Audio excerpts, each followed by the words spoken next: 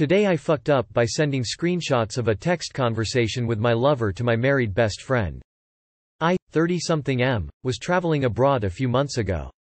I met up with a woman and things went really well between us. We were chatting a lot on WhatsApp. One conversation was particularly juicy, so I took some screenshots and sent them to my best friend. I didn't know that was a fuck-up until yesterday. My best friend lives in another state, but I just happened to be visiting him and his wife right now. His wife went on his phone to look at some pictures he had recently taken of her, and she saw the screenshots I had sent months ago. She thought that they were of a conversation he was having with a woman, so she had to approach him about it while I'm visiting them. I guess she spent the whole day in emotional agony, waiting for an opportunity to approach him about it when I wasn't with the two of them, but that only made it worse. You see, my friend had totally forgotten that I sent him those messages. I guess a married guy doesn't care much about my dalliances. So, when she was like, "What is this?" he had no idea what she was talking about. He was saying something like, "My phone must have been hacked," because he was totally baffled. Of course, she didn't believe that because it sounds like bullshit. I guess after a long and painful argument, he finally remembered, and had to show her the text conversation between him and me to prove he wasn't full of shit. She was embarrassed and made him promise not to tell me. He immediately told me, then made me promise not to tell her he told me. Then he immediately told her that he told me. She then immediately told me that he told her that he told me. Honestly, I don't think she should be embarrassed. She wasn't snooping, and those texts would have been pretty damning. Anyway, I'm glad I didn't cause their divorce. Too long did not read. Sent my friend screenshots of an erotic conversation with my lover. His wife found them and thought he was having an affair. My friend forgot I sent them, so his excuses sounded fake. Turned into a big deal before he finally remembered. And #X200B. Edit: I wanted to keep the content of the screenshotted texts as vague as possible, but apparently I kept it too vague and some of you are upset.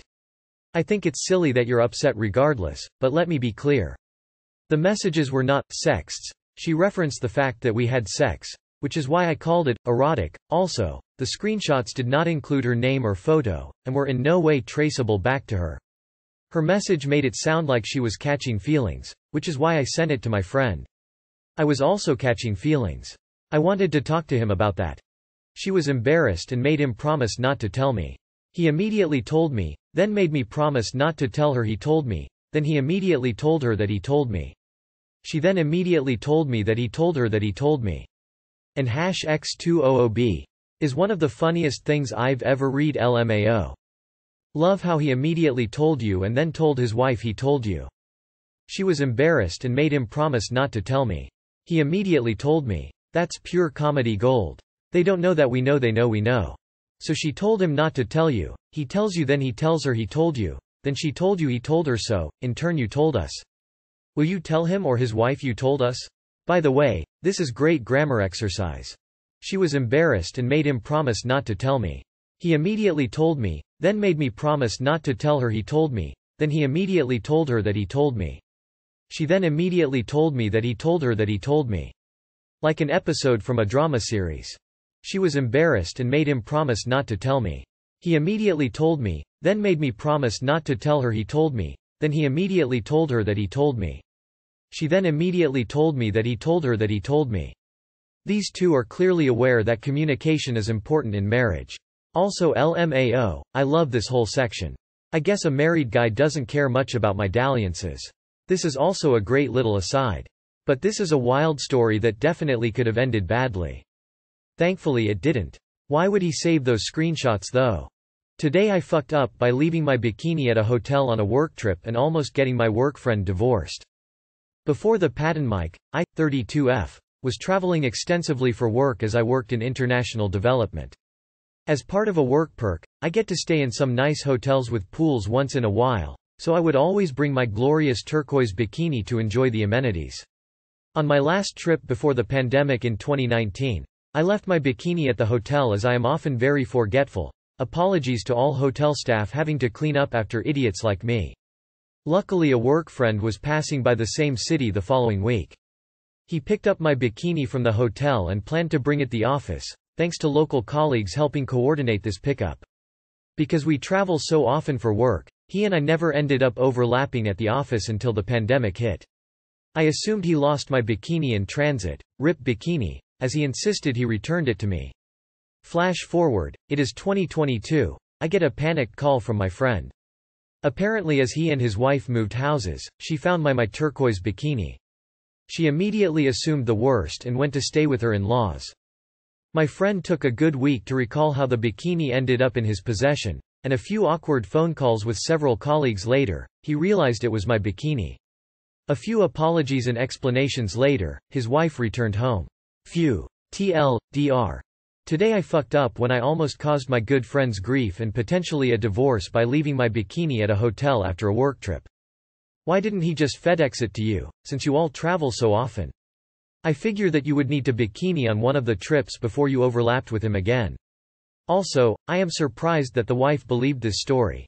It seems like a conveniently convoluted lie that a husband would tell to cover up a work affair. Why did he have your bikini for 3 years?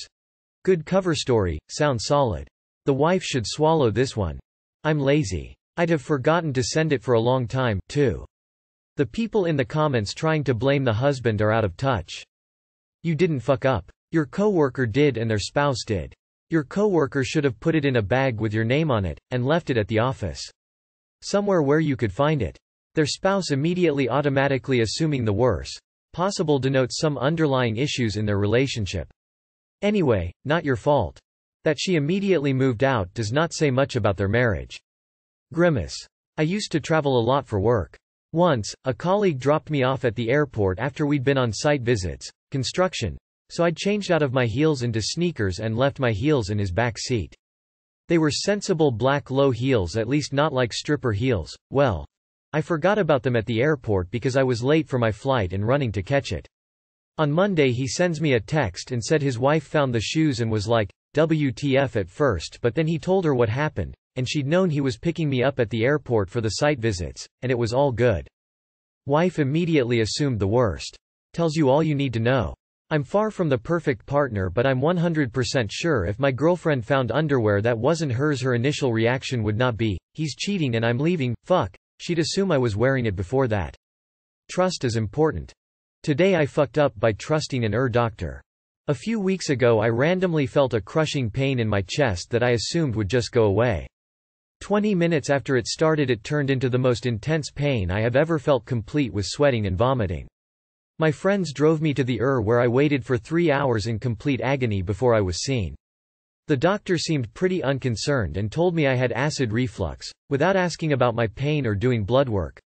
I told him how painful it was for me and he told me he had it one time and it really hurt too.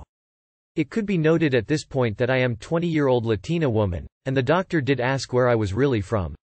I was pretty freaked out, but whatever, life goes on. My mom said that it didn't sound like acid reflux and I should really get it checked out. But I told her the doctor said I was fine and had acid reflux and it wasn't a big deal and I had nothing to worry about. 2 weeks later the pain started again, not quite as bad but still horribly painful.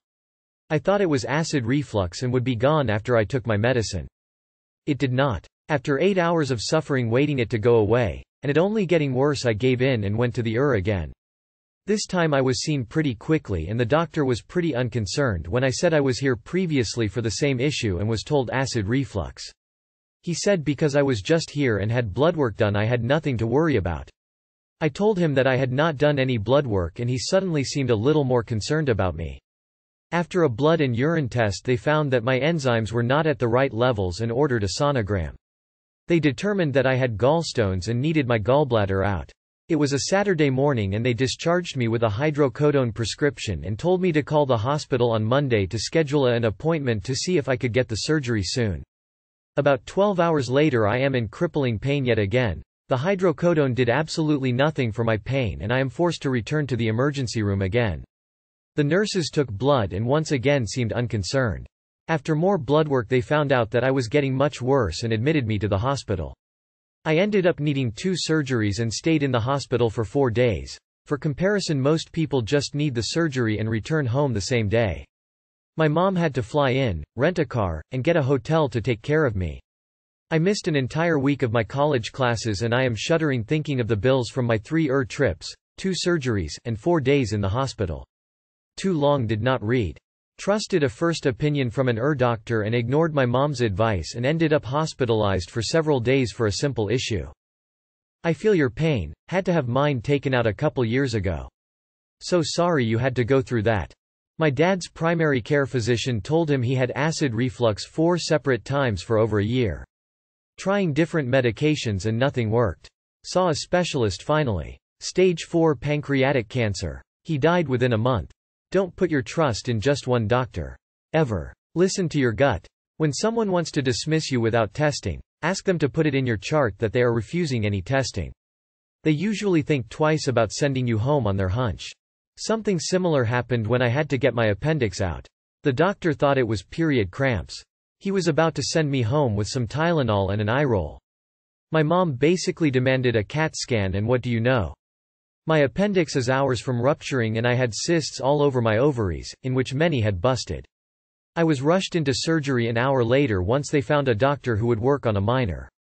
I ended up needing 2 incisions and spent hours in surgery because they needed to take out my appendix and then cauterize the burst cysts because I was bleeding heavily. I had my gall bladder out and I also have acid reflux, and there's no similarities between the symptoms of those. If it make you feel any better, my husband went on ulcer management drugs for 2 years. Finally his pain was so bad we went to the emergency room and the triage nurse al significant other sent us home telling us it was his ulcer. Next day we go the gastroenterologist's office and he calls for an ambulance to come to his office to pick up my husband because my husband has had a ruptured appendix that's been leaking into his abdomen for at least 2 years, creating an enormous abscess that should have killed him going untreated for so long. He was in the hospital for 17 days. It was so bad. Lawyer up. They almost killed you. My husband complained of the same issue. I gave him Mylanta and asked if he wanted to go to the hospital. He said no and died in his sleep. That's sad. You really have to be your own patient advocate nowadays. I hope you are feeling better. Today I fucked up by poking fun at a coworker for going on vacation constantly. I work for a relatively small construction company. 10 guys. Everyone is 40-50 years old except me, I'm 22, and one older guy, we'll say Joe, I'm 65-ish. Joe is pretty much allowed to come and go as he pleases, take lots of vacation, leave early, etc. Not really sure how he managed this arrangement, but it's never bothered me or anyone else at the company. Anyway, Joe had just gotten back from a vacation, Arizona I believe, like 10 days ago. Me, Joe, my boss, and the secretary are in the office at the end of the day Friday, talking about what's up for next week. Boss mentions to me that I'll be taking Joe's usual work truck to the site. All our important stuff is in there, on Monday. Cause Joe isn't gonna be here, to which I reply, another vacation already Joe. Must be nice. Jokingly, cause honestly good for him. The room got quiet and Joe looks me in the eye and says, well, if you want me to miss my mother's funeral then I'll be in Monday. I felt like shit, I had no idea. It was awkward, and I did apologize. TLDR made fun of a coworker for going to his mom's funeral. When I was an apprentice, I walked into the toilet after another bloke had taken a dump and it was the most horrific smell I have ever encountered. I call out loudly in the workshop, FFS. What crawled up your ass and died, and everyone goes quiet. He turns back to me and says, I've got bowel cancer, and then walked off. I felt like the biggest poss that I was. Wow. You really stepped into that one with both feet.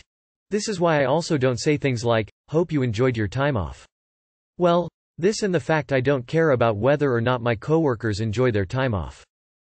Hope you sending a nice flower arrangement or some food lol. I did this to a colleague once.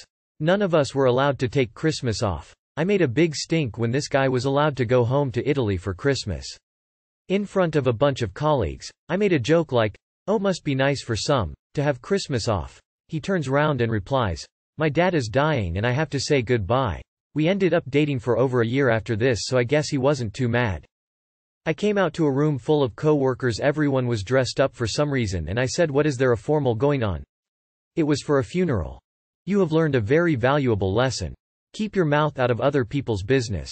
You don't know what is happening in anyone's life and it is not for you to judge anything.